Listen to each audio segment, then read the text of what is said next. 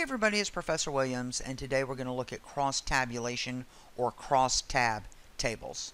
Crosstabulation or crosstab tables are extremely useful when we have survey results, because what they do is they present the results of the entire group of our respondents, as well as results from subgroups of those respondents. And what they do is they enable us to examine relationships within the data that we might not readily see when we look at just the survey responses in total. So this is the results of a survey where we asked people to rate overall quality of automobiles, and it was based on their country of origin. And so now we can begin to draw conclusions about our data. So the thing about reading a cross-tabulation table is that this total here is the total of all of the responses for the rows.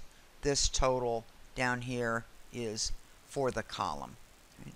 So that we know that of the vehicles that were rated excellent, 8 of them were German, 2 of them were in the United States. We had a total of 17 excellent ratings. And when we look at the total here of 60 survey responses, we can look here and see that 16 of them, right, rated Japanese vehicles. That's the total of that row. So it allows us to get a better sense visually of what our survey results mean.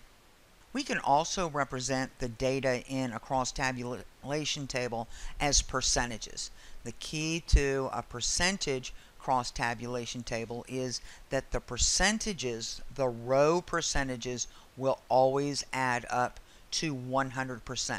So this represents 100% of the Germany ratings, 100% of Great Britain, 100% of Italy.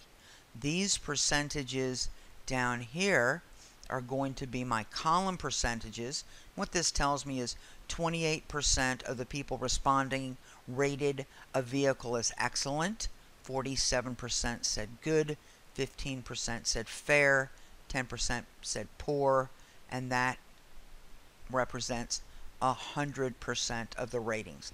So when reading your crosstab, what you have to always remember is your rows are always going to equal 100%, and the columns represent the percentage of responses in a given category.